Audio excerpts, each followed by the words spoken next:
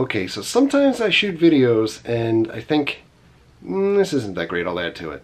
And then I shoot video again and I'm like, oh, maybe I'll just keep adding to it. And then I end up with like a full week of stuff that I just have not edited and put together. This is one of those times. I didn't hit any theme parks this week. We kind of just stuck around the house and did some regular stuff. We did do something cool last night. We'll start the video with that. And then for people that are super bored after that, you can certainly log out. We did get a bunch of feedback the last time we put one of these like regular day-to-day type videos together that people like seeing it. So here it is. We're going to start with what we did last night. Thursday night, hitting the road. There's a SpaceX launch tonight. Pad 40. We're gonna head towards the Space Coast to see what we can see. So it's been raining all day, on and off. It's supposedly clearing up enough so that this rocket can take off. This is a SpaceX Falcon 9. It's got some really cool tech on board. But the real problem is always having to drive a pretty long distance to get out towards the area and then cross your fingers that it's actually going to go up. Mary's never been up to a night launch, so here we go.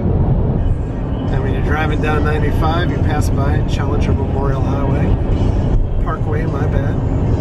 We're currently down by Port Canaveral and we want to go to Jetty Park. We've never been over there, so this is an adventure. So we are waiting in line, I think maybe to pay? To park your car. It looks like it's about 15 bucks if you don't live in Brevard County. I wasn't sure if the park is even open. So you should know, here's the prices in case you come over to Jetty Park to watch a launch. This supposedly has a good viewing spot of Pad 40. So we didn't bring any bug spray or chairs or blanket or anything like that, so we're completely unprepared. But we're down here. Hopefully the launch goes off. We've got an hour and a half before the window opens. Red streetlights. Is this the red light district? We made it to Jetty Park. It's pitch black out here. No, shut off the lights. This is what we're looking at with an hour and 15 to go. The gentleman at the parking booth said the pier is one of the best places to see the launches. I know you guys probably can't see too well, but it is an incredibly clear sky right now. Lots of stars. Head over towards pier area. We've got water, beer, and food. Now I believe that is the launching pad that we'll be focusing on. So we're about as close as you can get, unless you're paid to see the launch at Kennedy Space Center. So this is our view. No zoom here. Hopefully going to be able to see this thing light up the sky. Also, tons of water, and I am not going to tell Mary what could be lurking below us. Nope. I think it's pretty pitch black from what you can see, but included in the launch tonight is a lunar lander from Israel, which is something significant.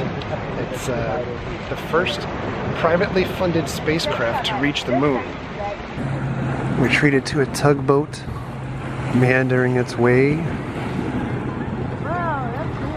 through the canal over here.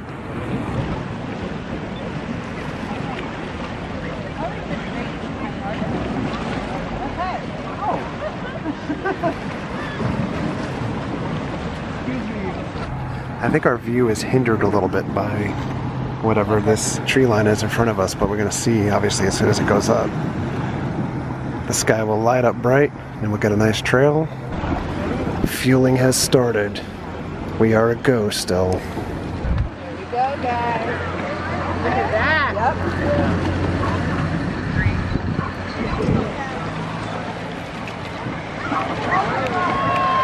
Yep. Yes!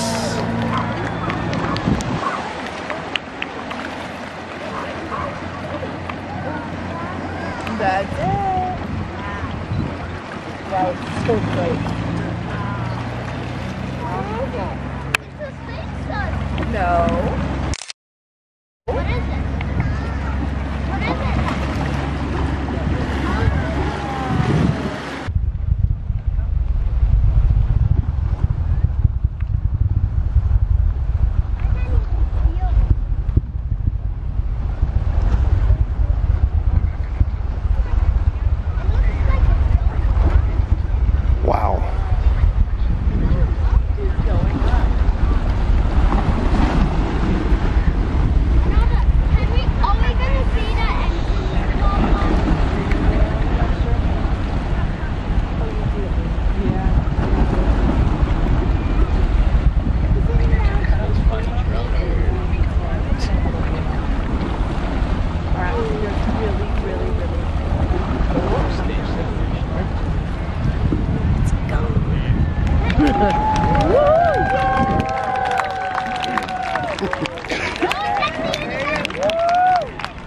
There goes the boosters coming down.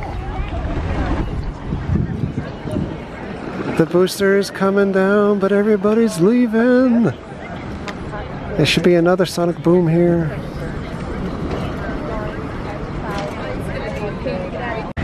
The booster's coming down. I assure you it is. It's somewhere there. Well, the launch is done. I had a major fail there with the camera where it was just not focused at all on the subject. And I was trying to take pictures, which I didn't do effectively, and I tried to take video at the same time, which I didn't do effectively, so I saw it. That's what matters, I guess. At the end of this pier, that's the moon. It's huge, and it's not a Death Star. And we'll say this place emptied out very quickly, but the best way to come down here, I think, these guys have it right. They bring their little camper vans and RVs. We sat in dead stop traffic for 18 minutes, and all of a sudden it's like somebody pulled the plug up in the bathtub and let the water go through, and we're moving.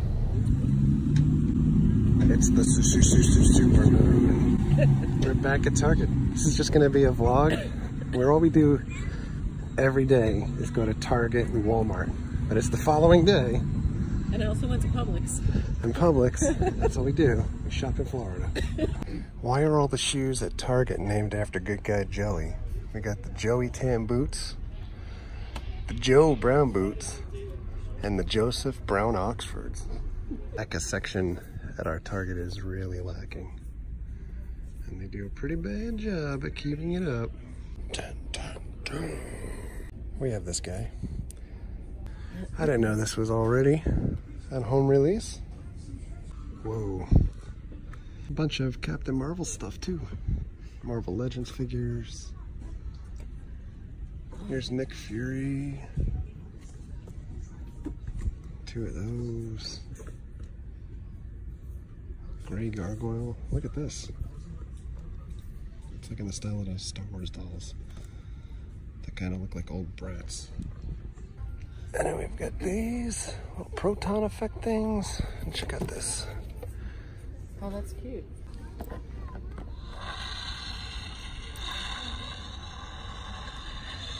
Impressive now until you meet Rogue. Lots of Lego movie stuff.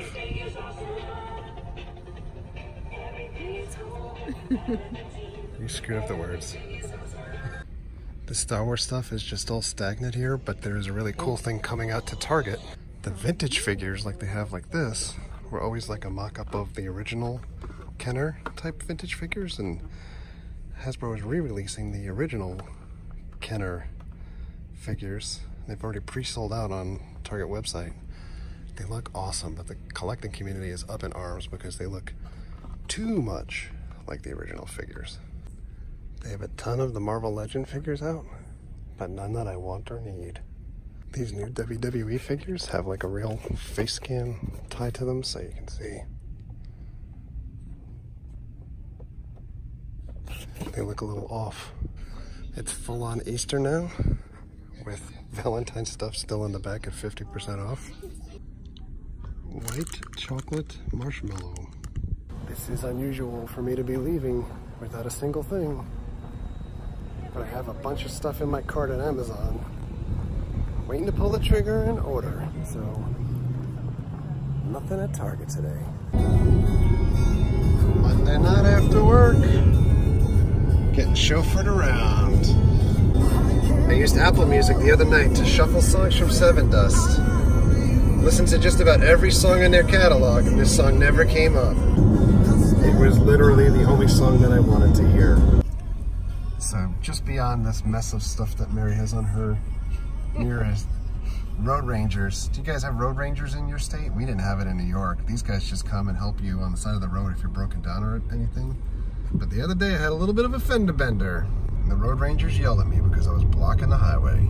There's like another supermoon out tonight, and this one's the snow supermoon. Like, I don't think I ever heard the term supermoon until like 2 years ago, and now I think like every full moon is like a supermoon. Let's be clear, there's only one supermoon, and it happens when I have too much to drink, and things happen. There's an RV show going on at the mall. I just want one. making a new hat.